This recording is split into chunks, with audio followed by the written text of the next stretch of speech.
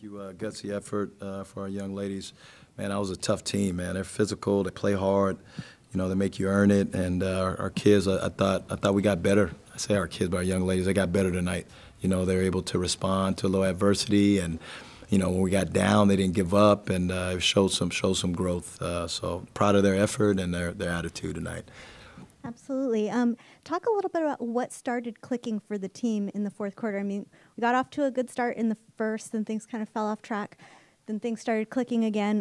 What do you think was the difference maker there? I thought we strung some defensive stops, where we were able to get stops on the defensive end and prevent them from scoring, which allowed us to get in transition. And I thought we were getting good shots all night. You know, we weren't able to finish, you know, the ones that I think we're consistently will finish, you know, down the road. But I thought defensively we did a better job of not having breakdowns. We were able to extend the floor, you know, and we pressed a little bit and applied a little pressure and matched up. And our zones weren't as effective as they've been. And I thought going to the man really allowed us to bother them a little bit. And you know, we forced them into 24 turnovers, and I would like to think probably 10 to 12 of those probably in our man, you know, which we don't play a ton of man, but our kids, our young ladies really, you know, are able to execute tonight. So. Sydney, you make a big three with 1 minute and 9 seconds left in regulation, brings the team within one, kind of fires up the girls for the rest of the regulation and into overtime. Talk a little bit about what's going through your mind during that time. Every day, my teammates and my coaches, they push me and they talk about the big moment and like wanting that moment. And every day they challenge me, day in and day out, from practices to games. So just one of those things that they prepared me for that moment, and they had full trust in me, and I just had to have their back. Coach, on that big three from Sydney, followed by a layup from Ariane Green, both seniors. What does the senior leadership from those two bring to the team this year? Yeah, I think, you know, AG's been around Long Beach a long time, you know, with the 3 ACLs, and she's been around some good basketball. You know, when she was here as a freshman, I think her first year they won 20 games, and then the next year they won 20 games, and then they went to the tournament. So she wasn't able to get on the floor, but she was around a lot of winning. And, you know, and she saw what it looked like and the culture. So she brings that experience, you know, and she's kind of mama bear to everyone. And so is Sid. You know, Sid does a great job of taking care of her teammates off the floor and on the floor. And, you know, they've been through a lot. You know, Sid's been, you know, 2 different schools, and she wanted to come somewhere where she could kind of grow, you know, as a basketball player and a person. And I think she found that place, but we wouldn't, you know, be as good without these young ladies, you know. So it's been great. You know, I challenge them to be better. You know, I'm coach, you know, so I'm always challenging them to be better leaders, and you know, but you know, they're doing, you know, they're coming in every day, they're working.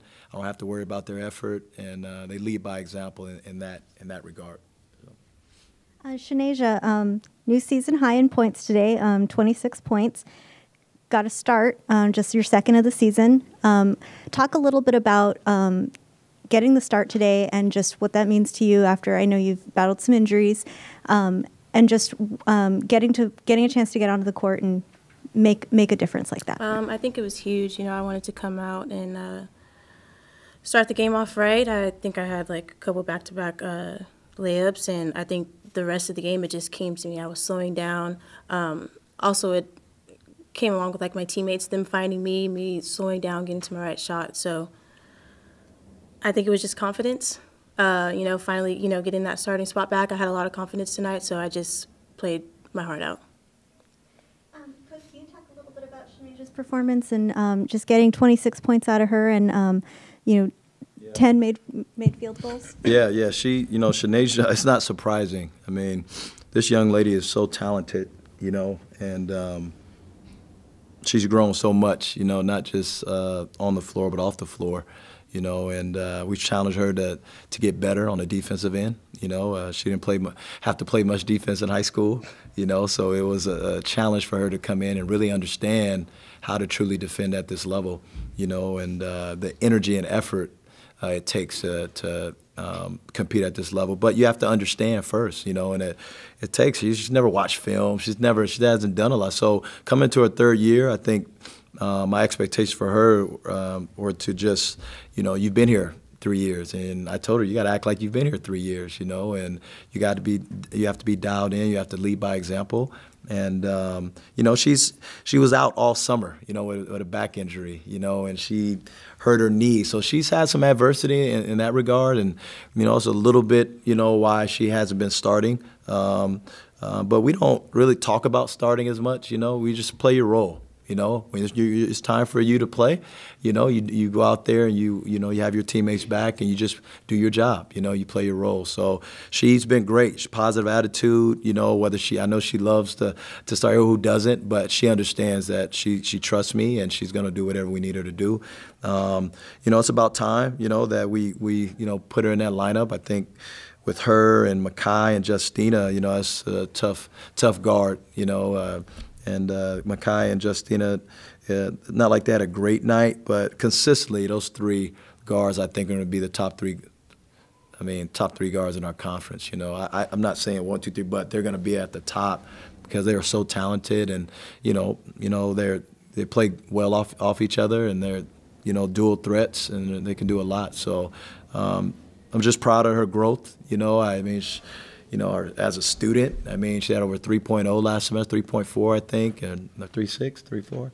3.4. I think she'll have over 3.0 this semester. So there's just so much more that goes on behind the scenes. People just see when we're out on the floor, but there's so much that goes on, the hard work, and I've been on her, and I challenge her to be better, and she accepts the challenge, So I'm just proud of her, and I'm excited that she's able to have this type of game because I think she can do this consistently, and not necessarily 26, but she can impact this game in so many different ways.